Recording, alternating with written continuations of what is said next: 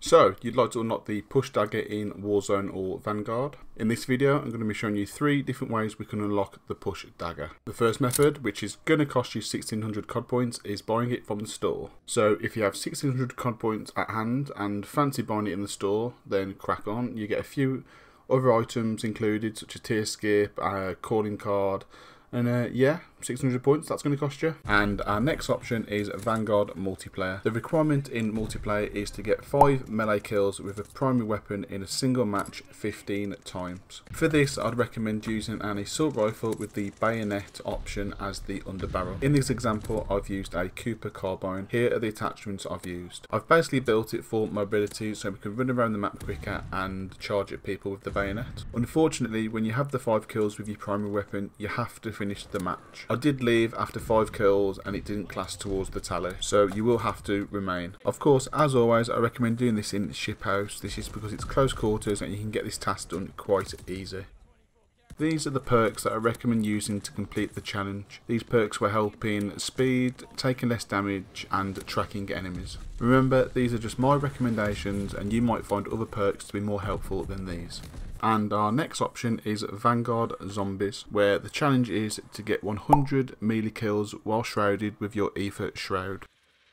This is the method that I use to unlock the dagger. I found it the easiest and the quickest, so I'd recommend doing this option.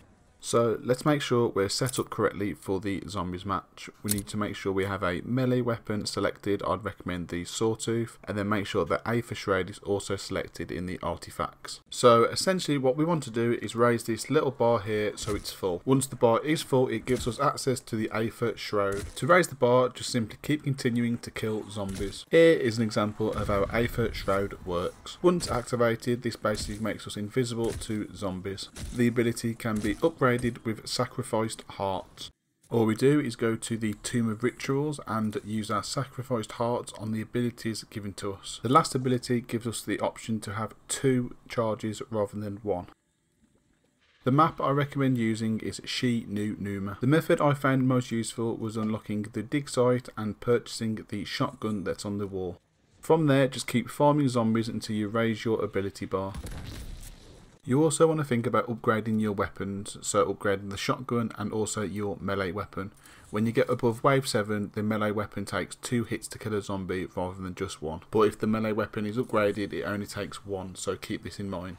When you have enough resources to craft one, get a stun grenade. Once thrown, this will stun the zombies and keep them in one place. So here's an example of how I farmed the Aether Shroud kills. Throw your stun grenade, activate your Aether Shroud and then run at them swinging. Remember, while this is activated, the zombies can't attack you as they can't see you. Just keep running about and bashing zombies.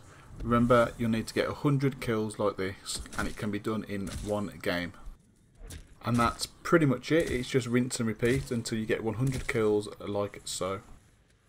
Although at the start of the video I did say there was 3 ways of unlocking it, there is obviously Warzone with Plunder and Caldera Clash, but I do think this would be too difficult to unlock as a lot of people are camping, the map's massive and it would be very hard to get close to enemies. If you do somehow manage to complete it in Warzone, then fair play, hats off to you, but my recommendation would be Vanguard Multiplayer or Vanguard Zombies. And that's concluding my guide on how to unlock the push dagger in Vanguard. If the video has helped, then drop a like and also please consider subscribing, that would be greatly appreciated. If you have any questions about unlocking the dagger, drop it in the comment section below and I'll make sure to get back to you. Thank you all so much for watching and have an amazing day.